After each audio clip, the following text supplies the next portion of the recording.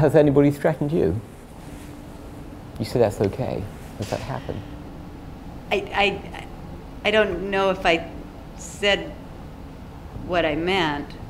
We're there on the set to shoot the movie, and if the director is unable to get the performance out of the actor, that is when anything goes.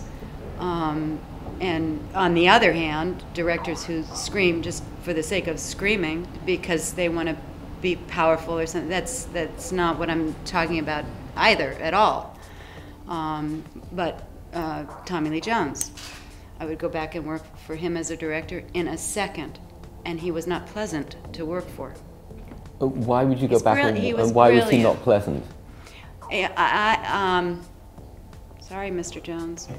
If he gets the best out of you, then it's to get the best out of you, anything goes. I think with Mr. Jones, because it's not only the actors that he yells at, it's everyone on the set. Chris Mangus, everybody. I think it's because it is so desperately, deeply important to Mr. Jones, who is very well known as an actor, to succeed as a director. And I think that I hope someday he gets a chance to direct more, and I hope that he can realize that everybody is dying happily to do whatever he would ask of us. When we shot 3 Burials, I had made a choice that I leaned back against the car when I told Pete that I knew who killed his friend.